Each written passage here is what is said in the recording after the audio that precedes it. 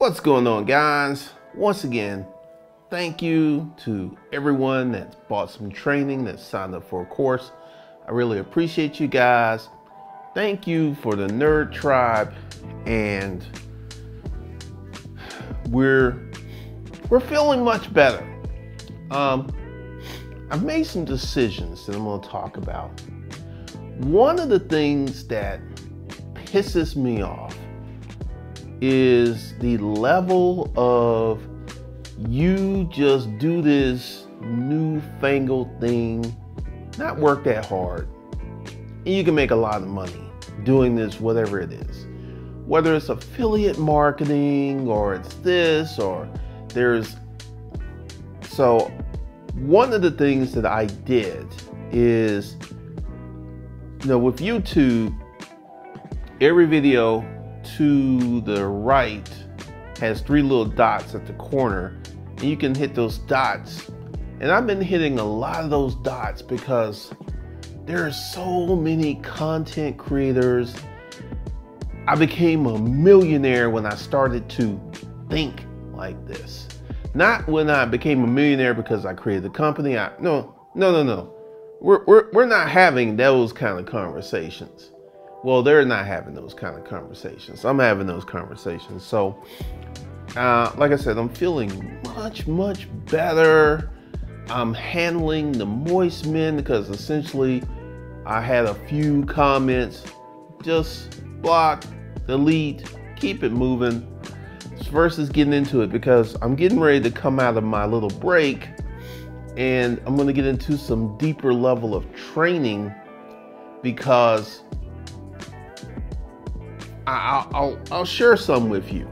I have never started a business with credit. I've never started a business with a loan. Never did that. And I've built multi-million-dollar businesses.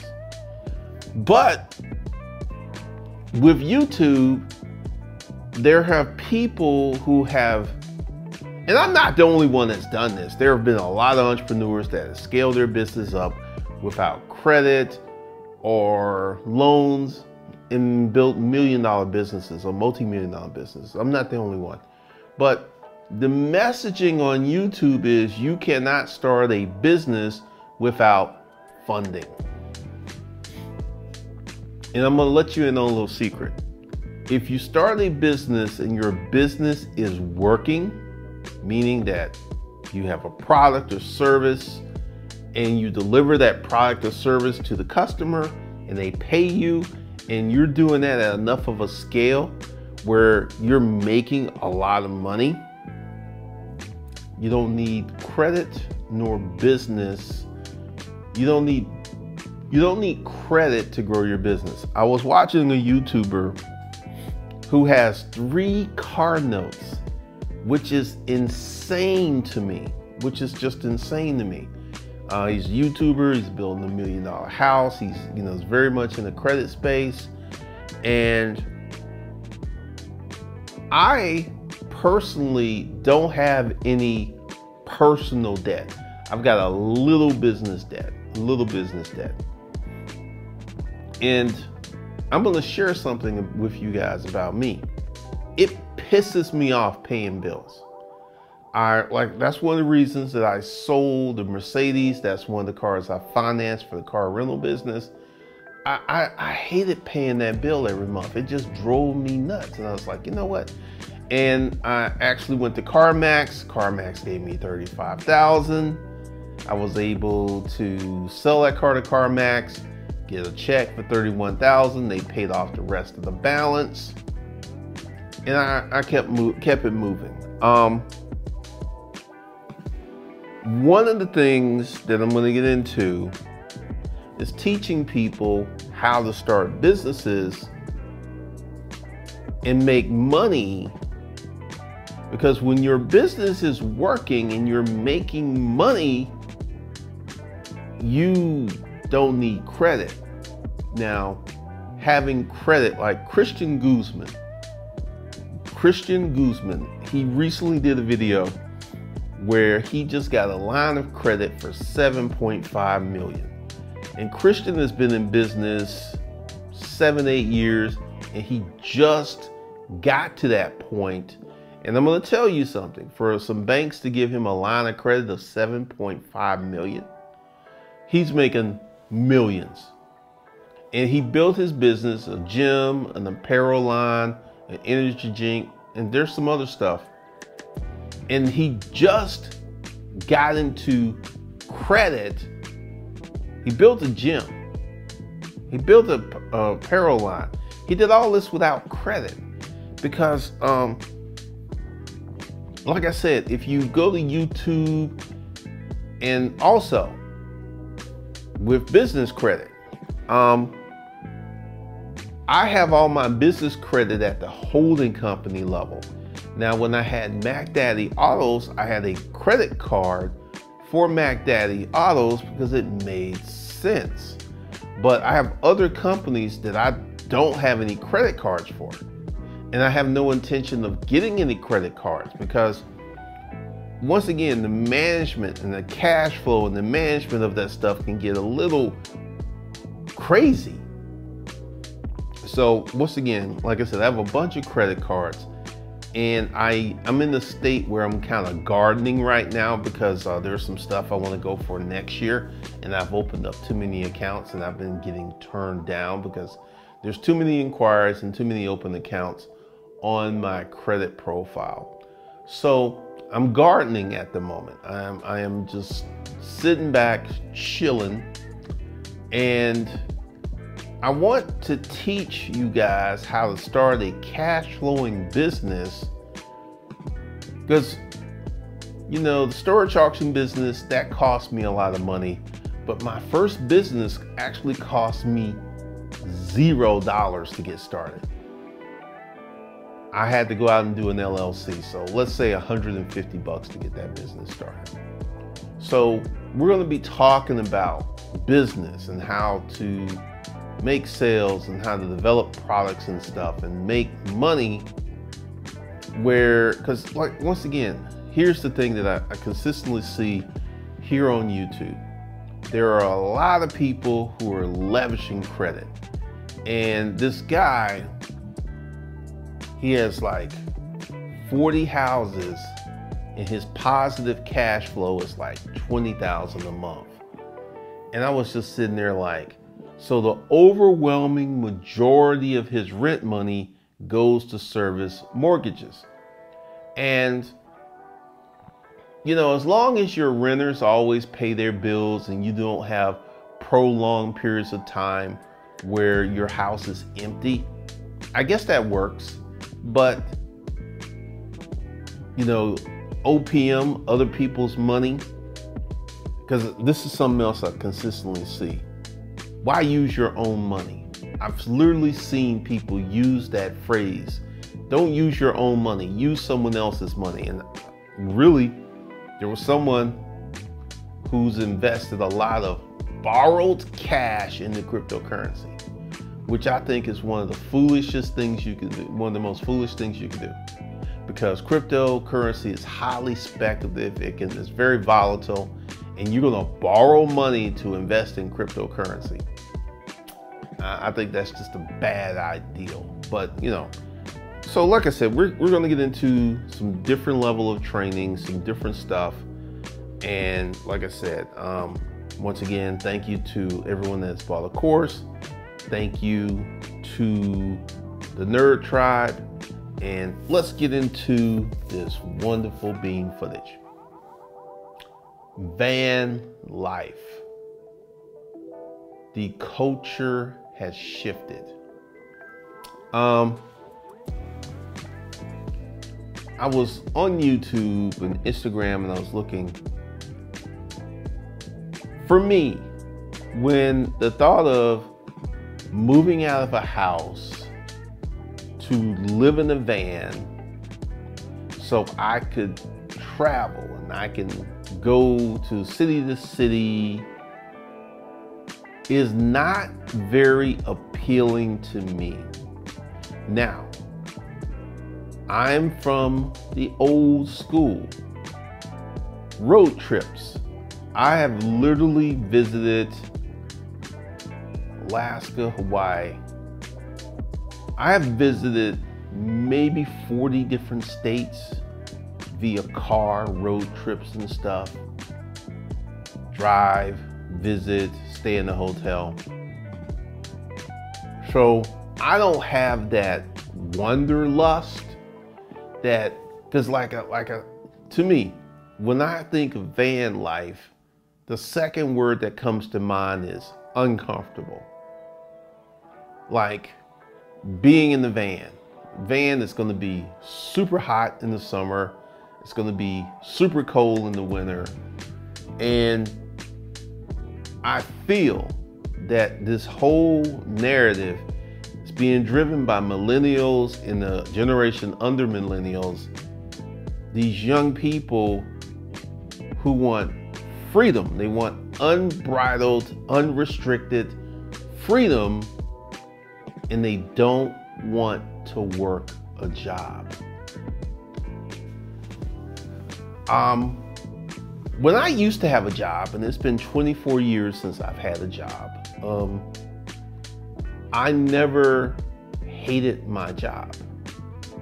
I never had a job that I hated. Now, when I descended into homelessness and started working at the labor pool, now there were some jobs that I did that absolutely sucked.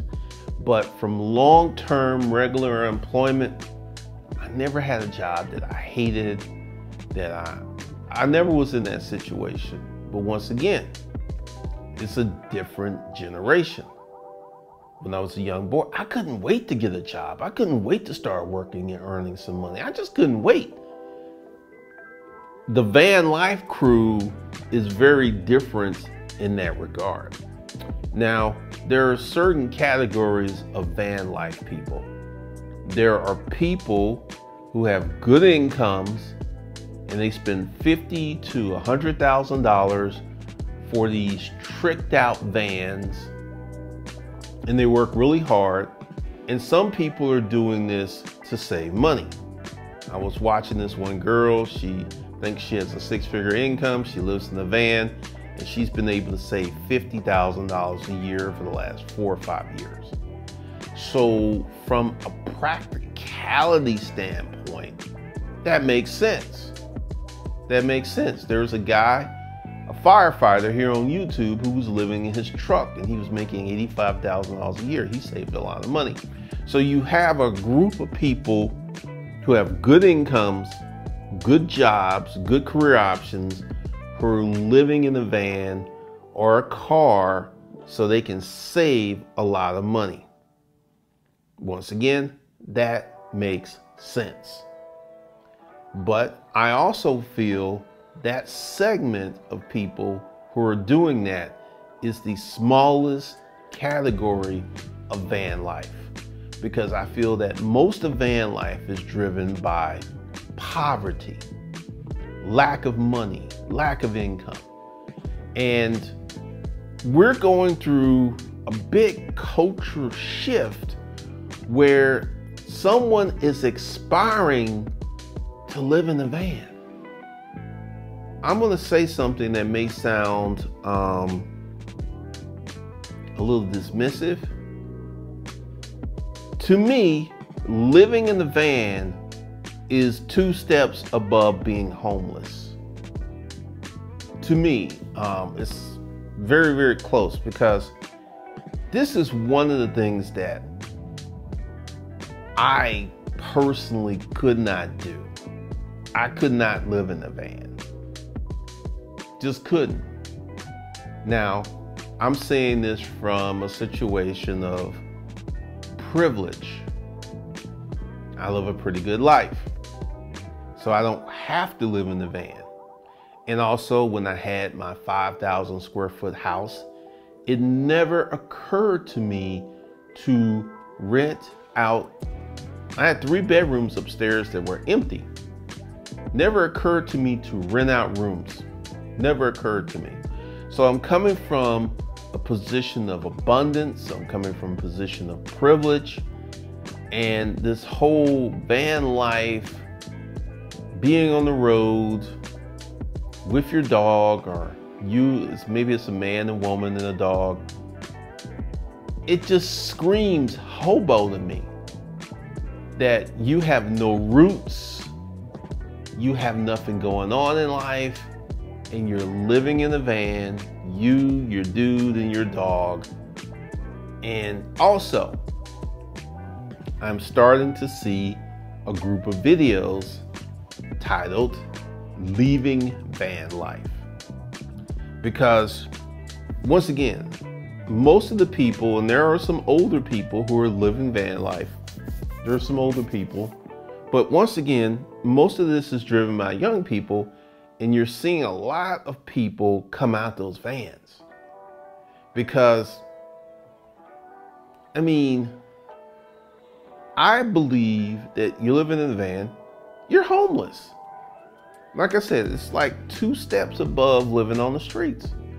Because one of the things is you gotta keep moving in that van unless you have a place or a friend that lets you park in their yard or something. You're constantly moving. And these campgrounds are not cheap. These campgrounds, like I remember the last time I drove to Florida, there was these KOA campgrounds. They were all over the place. And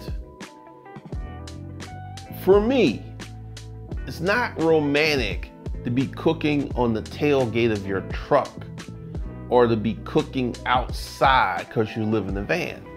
That just screams, once again, it's a small category of people who could live in a house. They choose not to live in the house, and they choose to live in a van to save a bunch of money. Once again, I feel that it's smart, it's wise, but it's a sacrifice even for those individuals. But I feel that most of van life is driven by, I don't want to work a regular job. I think my Puerto Rican friends, I got the hot foot, my foot's hot, the hot foot, I think that's what it's called, where they want to go out. And once again, if you're really young, between 18 and maybe 29, and you want to go ahead and get a van and get on the road and discover the country, I feel that could be cool. However, here's the thing that I'm consistently seeing. Well, part of this is driven by the economy. The economy is a big reason that van life is exploding. People, like I said, there's levels to this. There's someone that will go buy a van off Craigslist, maybe a 1970, a 77 van, and they will funk it up and they'll put a sink and a kitchen in it and a stove and a little refrigerator, inverter, solar panels on it. They'll do that. And that is mostly from an income perspective. That's not, hey, I live in a house, I live in an apartment, I want to save some money, I'm about to get rid of my mortgage, I'm about to get rid of my rent, I'm going to live in a van for 3 or 4 or 5 years. That is not the process that these people are going through. Process is, I don't have no money and I'm going to live in a van. And from a cultural standpoint, people are aspiring for 2 steps above poverty.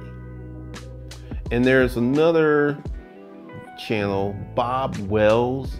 I think the name of the channel is Cheap RV Living, where Bob is an older guy. He's a YouTuber.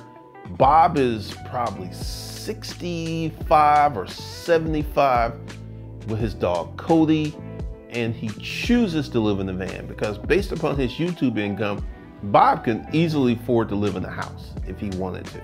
If he wanted to live in a house, he could. And this whole notion of when you live in a tiny space, every time you do something, it is way more involved. Like, let's say I was in a van and I had to cook. So I've got to do way more extra steps than if I was cooking in a full-size kitchen. And this is some of the stuff that I don't see in van life. Because once again, for me, very unappealing to be living in the van. I can do this because I had a friend, older gentleman, who had an RV. Big RV, it was tricked out, had a king-size bedroom set in it. I can do that, but I can only do that temporarily. Because here's the thing, living in a van is a lot of work. Living in a van, you got to just something as simple as going to the bathroom. Let's say you have a case where you've got the runs and you're living in a van. That's going to be very uncomfortable because every time the urge hits you, you got to find some place to go versus being in a house or an apartment and literally just going around the corner. So I feel that if you get sick in the van, it's going to be hell. It's just going to be hell because you're not sick, you're sick, you're not feeling good. And then all of those extra things that you have to do, such as a gray water tank, a black water tank, you got to dump those things out.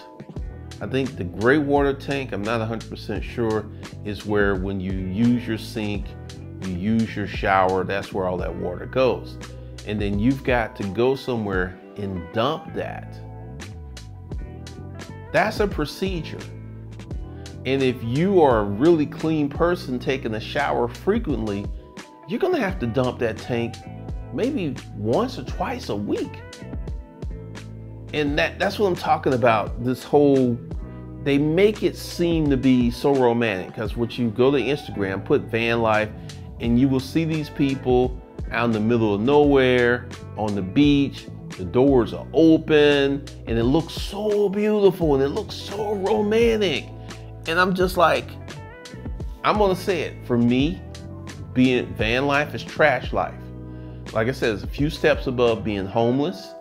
And I believe there's a group of people who are doing van life to save money. It's an option. It's an option. This one chick, I think her name is Christian Schaefer. She's a photographer. She chooses to live in a van, but she makes enough money. If she wanted to, she could live in an apartment or a house. So that's a situation that you see. There's this chick, Nikki Duvenval, and her dog Camper, living in a Prius. And also, I feel that a lot of these people who are living in vans are not doing it for personal reasons. They're doing it to make money.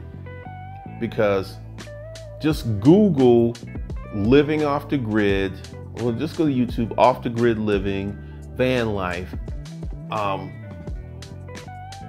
Janelle, the black girl with the white snake, I forget his name. She made a lot of money off her YouTube channel living in the van. Some of her biggest videos was like taking a shower. And I want you to think about this.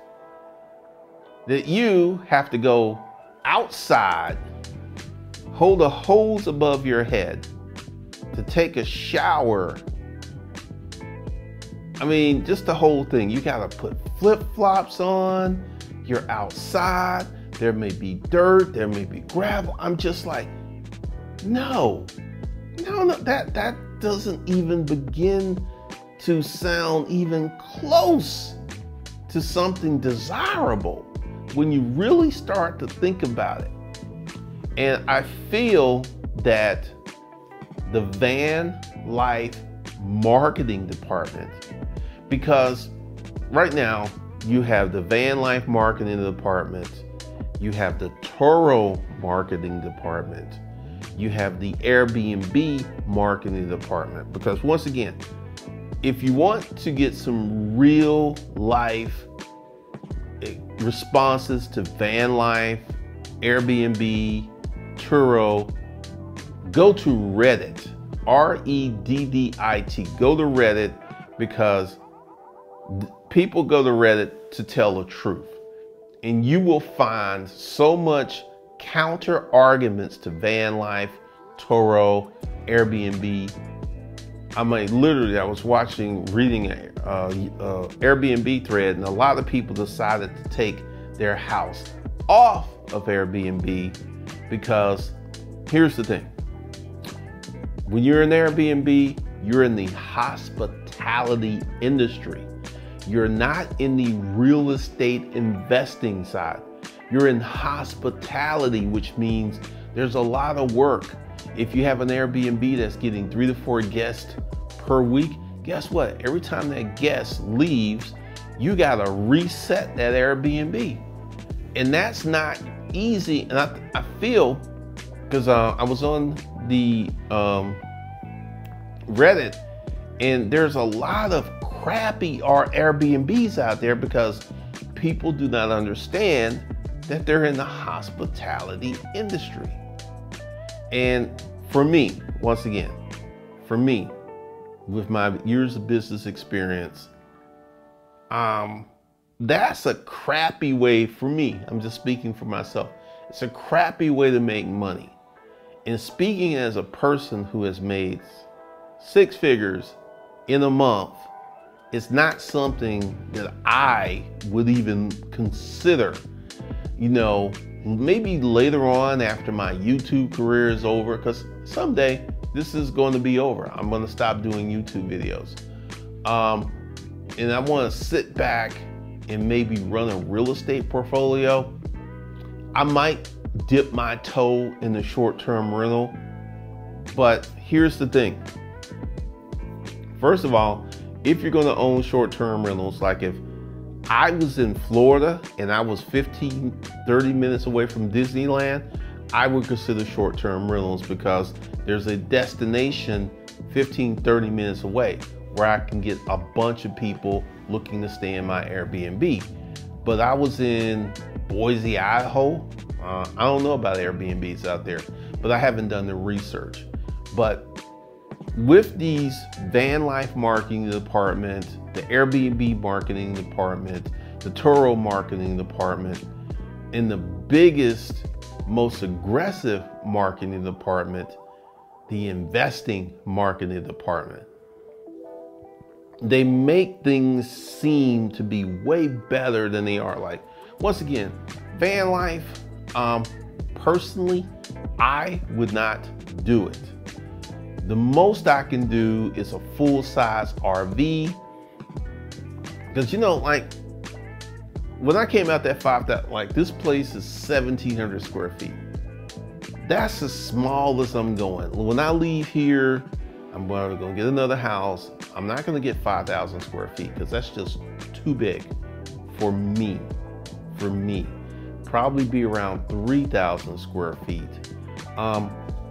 One of the things that, you know, from being there, living there, and knowing what that feels like and tastes like, I know that, you know, the next house is probably going to be 3,000 square feet, and the next house is probably going to be my last house. Just based on me and the way that I live my life, I don't need a bunch of room. When I moved in that house, I was using a good bit of that house. I was using the basement, I was using the other bedrooms, but going forward, I'm not going to be doing that kind of setup because I have an office and I'm probably going to keep an office. But van life is a sign of a cultural shift. Number one, I don't want to work a regular job. Number two, it's romantic. Being on the road, waking up next to the beach, opening up the doors and looking at the water. Like I said, this is driven by young people. And I'll share something with you. When I was in the military and I was 19, I used to have sex with my girlfriend in the room with my 2 other roommates. What we would do is take our lockers and we set them a certain way where we could create these little compartments. Now, I couldn't do that today. I just couldn't do that. Like, I am not, it's like, no. Couldn't do it. So I believe that age is a big part of van life, of people being part of this.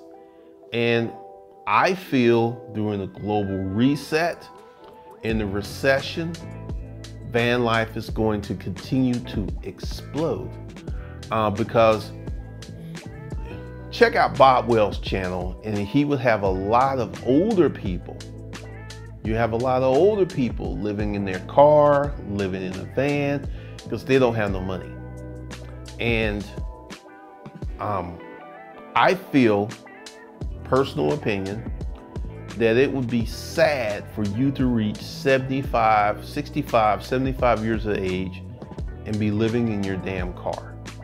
I feel that is sad, because I don't think these people are doing it because they want to do it.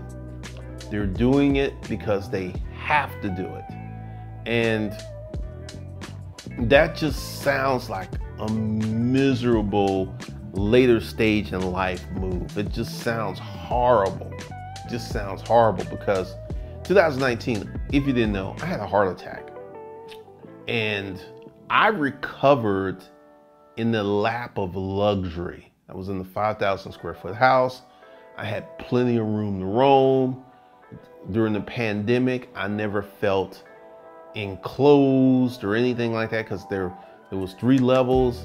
So space is nice. You know, there's such a thing as too much space, and there's the right level of space, because I'm probably going to get a 2-level house, maybe 3-level house, maybe with a basement, and enjoy the rest of my life. But this van life thing, it is like, if you want to get into a growth industry, anything to do with van life, whether you're making the components, the refrigerators, the solar panels, anything where you can become a supplier of materials to van life people, or you can, like, I can tell you, I can give you a business model that will make a lot of money. Go on Craigslist, find an old van and do the build and then sell it. Let's say you get a van for $3,000 and you go in and you recondition the engine and then you do a build. You could sell that van for $20,000 easily. So let's say you put $6,000 in it, you sell it for $20,000. That's $14,000. Because there's a ton of people across the board who are looking for vans to live in. There's a ton of people. So you went ahead and, you know, because I kind of think about doing it. I think about going ahead, renting a warehouse, and just going ahead and buying 10 vans and hiring a crew to start working on them and just start selling vans. I think about it, but once again, I look at the car rental business escapade, and would that be something that I would enjoy? And the answer is no, because I wouldn't be doing any of the work. I would hire people to do the work. And, you know, the fabrication and building a van, because number one, like I said, I understand the economics of van life. And like I said, once again, if you could live that life for 3 or 4 or 5 years, you have a good job, you're making good money, you could save a lot of money. Once again, I feel that is a solid move for a wise person. But for me to set up this van building business or fabrication shop, I would never, ever live in a van. So looking at the car rental business, I'm not going to long-term rent a car because financially it's insane. So I'm not going to open up the van fabrication shop. As much as I know it's a lucrative ideal, I'm just not going to do it because I would not live in a van. And I feel to create a business that's going to serve those customers well, you need to be someone that will live in a van. That way you would know all the ins and outs, and I'm just not going to do that. Just like, once again, I did a video, 6,000 people per day are getting their cars repossessed. Credit repair for the next 10 years is going to be a growth industry. If you want it, but once again, I'm not doing credit repair. Like, I looked at it, and the whole thing was to get myself like 3 assistants and do some marketing on YouTube, and I'm just sitting there like, that's just not a good business. It's just not a good business for me, because one of the reasons, like, if you got in an accident, you were in the hospital for 4 or 5 months and your credit went bad, guess what? That is so easy to fix.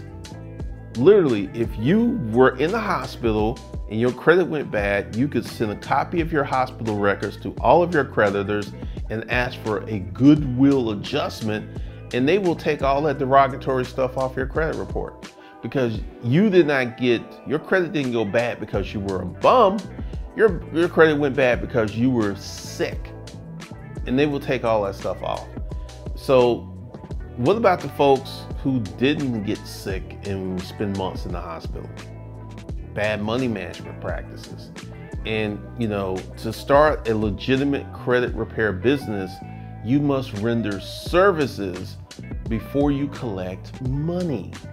So you must set it up where you're going to go ahead and fix their credit and then invoice them after you remove stuff. I'm just like, that's just another high hassle, high touch business. And I'm about to say something that may come across as dismissive, maybe come across as mean. I don't want to work with poor people.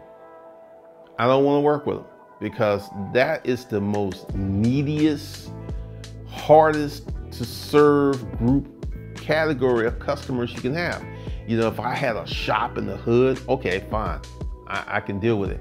But I am getting ready to revamp my business to move toward a more upscale clientele, because, like I said, during this break, I was just sitting there thinking, I know so much that I can teach other business owners, and that's kind of where I'm going to go with my products and services in the future. I'm going to have some self-paced courses for the beginners, folks who are looking to get started, folks, like I said, there will be something for them, but the use of my personal time, that's something that I'm going to be, if you've noticed, I've been very, very careful. Like, I don't get on the phone and do a lot of consults. My consult fee, actually, I actually got rid of the consult link. You can't even buy them or sign up for them, because one of the things I've learned from business, like, let's say I went ahead and started the van fabrication business. I would instantly hire people to do the fabrications, because this was, once again, lessons learned from the car rental business. I made so many mistakes with the car rental business. I had the capital that I could have bought brand new cars, which have been less cars, but I wouldn't have had the repair issues. And one of the things that I learned was I was too involved. I bought the cars were in my name. It's like, I'm just not doing any more businesses like that. Next business that I build, I would have employees doing stuff. There would be standard operating procedures, there would be processes and systems, because this is how I made the most money ever made, by having systems and processes. And honestly, just keep it a buck, I'm not trying, I don't work that hard. I generally don't work that hard compared to the way that I used to work when I was much younger, and the hours. I simply just don't have no desire to work that hard building a high cost structure business when once again, I'm about to press hard onto what I do well and what makes a lot of money, without the high overhead. I am not down for a high overhead business. Just the storage unit business wasn't really crazy high overhead, but the overhead was real.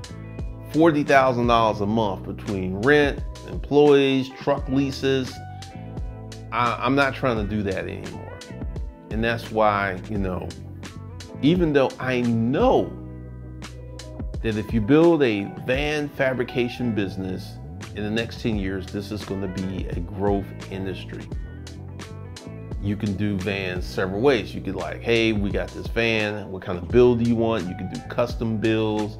You can take deposits from the customers so they can't walk away. It's like, hey, Mr. Customer, we're going to build this van to your specifications. This is a non-refundable deposit. So that way, if they flake, they just can't get their money back, and then you've done all that work. So, like I said, I feel that van life, anything to do with vans, building, it's just going to be a growth industry. Because with the global reset and with the high inflation of rent, the high inflation of housing prices, America's just being priced out of normal living arrangements. Unless you're upper middle class or rich, it's a struggle out there. It is a struggle out there. And then this is another thing. This is part of the van life components. People are converting school buses into mobile homes, you know, schoolies as they call them. And to me, all of this stuff is just a few steps above poverty, just a few steps above poverty. And I feel that if you go ahead and engage in that life, and if you're not careful, you're gonna get trapped. You're gonna be living in a car or a van for the rest of your life, because luxuries, once tasted, become necessities. So yeah, like I said, personally, I'm all about meeting the standard to live the life that you want to live in the current economic system. That's what I'm about.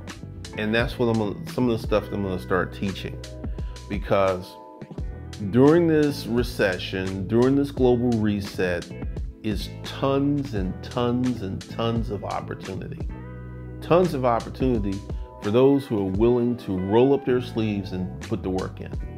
Tons of opportunity. Like I said, I just gave you two. Like van life, van fabrication business is going to be bumping. Credit repair is going to be bumping.